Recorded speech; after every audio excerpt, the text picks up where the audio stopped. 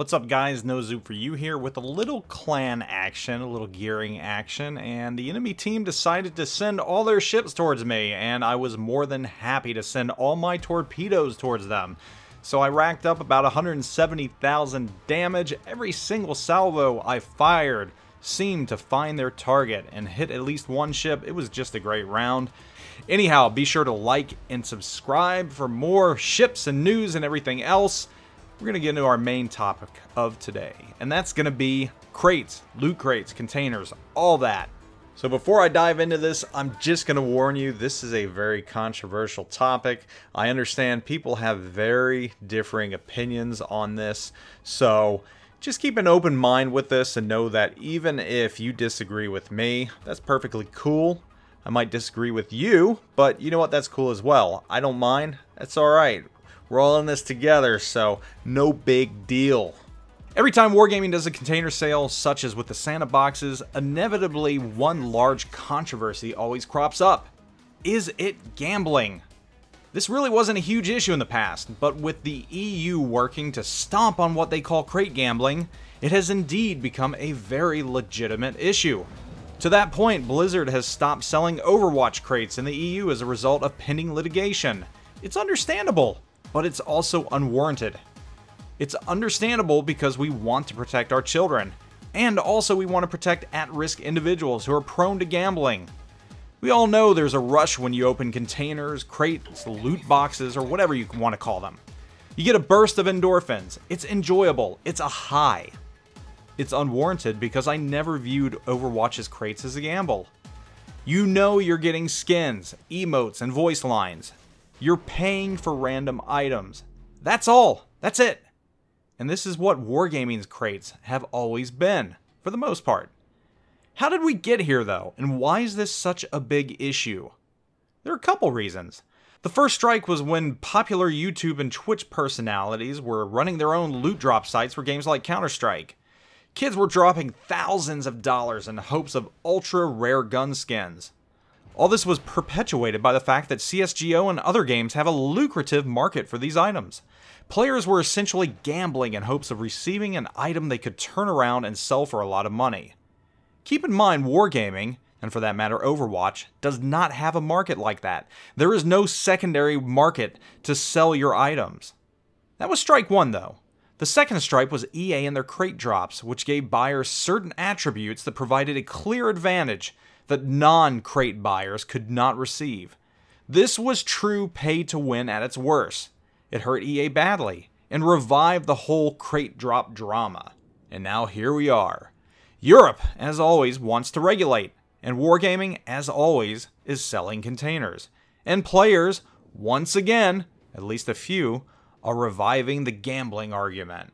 First off, my thoughts on protecting the children. Yeah, what about the children? Well, my thoughts are simple. Be a good parent. Protect your credit card accounts.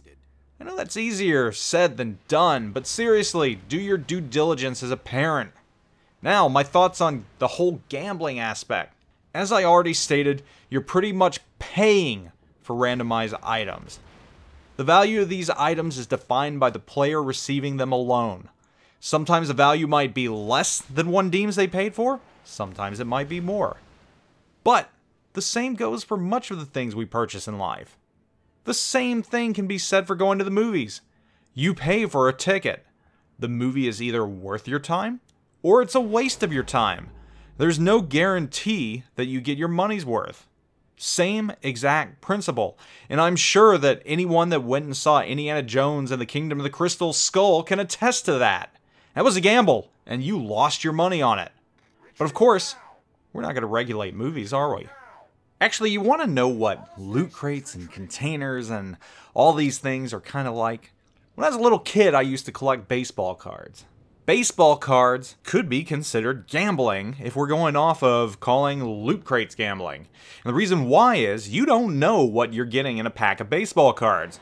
And now you've got chase cards, you've got autographs, you've got game-worn material jam-packed into these baseball card packs and these sport card packs.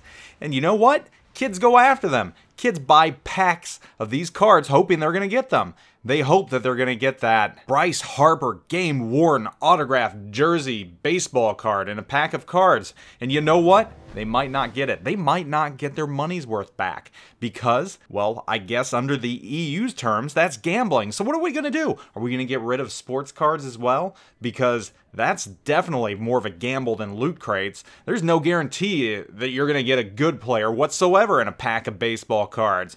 Once again, you are paying money for goods that are random. Still, everything we do in life can be considered a gamble.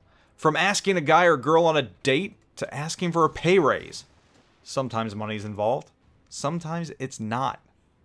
I personally have no issue whatsoever with loot crates and containers. I spend lots of money on them, and for the most part, I've been happy with the results. I've never looked at it as a gamble. It has always been a transaction for goods. I might not know what the goods are, but I know I'm getting something. Wargaming's crates are even more innocuous than others. They offer you nothing that you can't get anywhere else somehow. Sure, yeah, you can argue that the Missouri's in crates now and it's not available for sale, but it was offered at one point in the past for everyone to get. Everyone had a chance to get the Missouri before it was yanked. Other ships you can outright purchase right now. Same deal with them though. Everything in Wargaming's stock has an equal opportunity to purchase it, whether through steel, free XP, coal, or by cold hard cash. No player is told that, hey, unless you pay for these crates, unless you try and get a random ship in these crates, you have no other chance of getting this ship. That's what pay to win is. This is not pay to win though. This is everybody has an opportunity and you just choose not to pay to get the ship. Everybody has an equal chance. So where's the issue? If you pay me for a service, you'd be gambling that I can actually perform said service. Again, how are loot crates any different? The only reason they're an issue now is because of the shady actions of a few companies and a few individuals that were offering them. Whether it be the shysters that ran the gambling sites or companies that truly made crates pay to win. So here's the solution for the EU and others that want to regulate these loot crates or containers or again, whatever you want to call them. Instead of punishing every company and the responsible players that actually enjoy these crates, why not just let the free market regulate?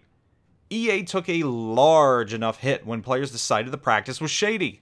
So much so that EA changed course and righted things. Only regulate and intercede if it's deemed to be truly gambling. To do that though, you'll need to define what gambling exactly is when it pertains to these crates. Is it gambling only if loot crates are opening up a complete black market where players can sell stuff? I don't know. That's something that has to be defined. I'd say that's a little closer to hitting the nail on the head than punishing a company like Wargaming or Blizzard where you just receive bonuses that are only good for the purchaser, especially when the items can be unlocked or bought through other means. Alas, this argument will continue. Even if the EU relents, there will always be gamers that disagree with the practice. And that's fine. I respect that. I respect your choice and your principles. If you feel it's gambling, don't purchase the crates. But again, don't knock the players that decide they want to purchase them because obviously they see some tangible value in these crates, in these loot boxes. And they have no issue giving their money to get them. But just remember, everything we do in life is a gamble. Some of it brings you joy. Some of it doesn't.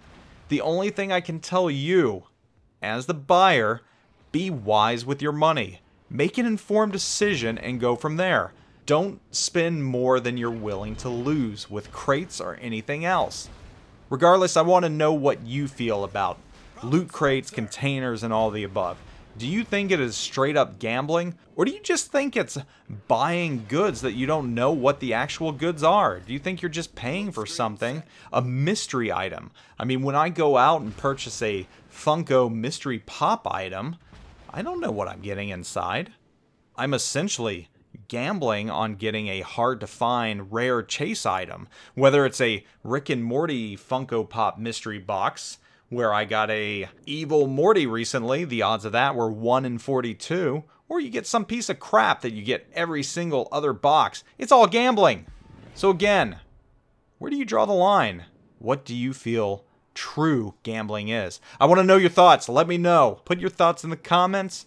And aside from that, you all have a wonderful, wonderful week, wonderful month, wonderful holiday season. I'll catch you all later. Zoop out.